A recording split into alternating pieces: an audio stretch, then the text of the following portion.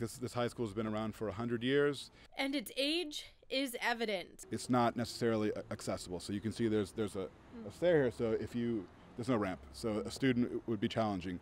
Inside is arguably worse, the auditorium literally falling apart. Stuffy, undersized classrooms equipped for the past. So how do you transform this century-old Central Falls High School to, say, this state-of-the-art East Providence High School? Money.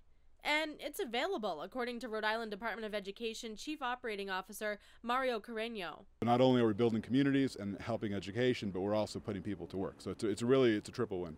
Carreño said state lawmakers allocated $50 million from a state surplus in last year's budget to be used for future school construction projects.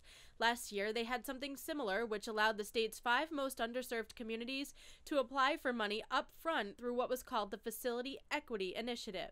The Facility Equity Initiative made it possible so that every classroom here at Calcutt Middle School in Central Falls could get brand new furniture. And the best part of it is all of the furniture, the chairs, the tables, are kid and teacher approved. We walked the halls and saw how the money also transformed entire labs and classrooms. Additionally, all Rhode Island voters will determine this November if the state should allocate another $250 million in tax money for school construction.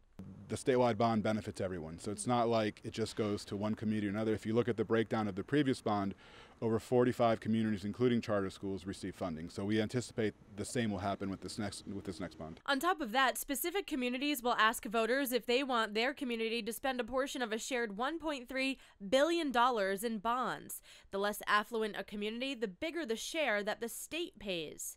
Back to Central Falls, a new high school is already being designed for a parcel down the street from the current one. Just one example of a similar story we're seeing in cities and towns across the Ocean State.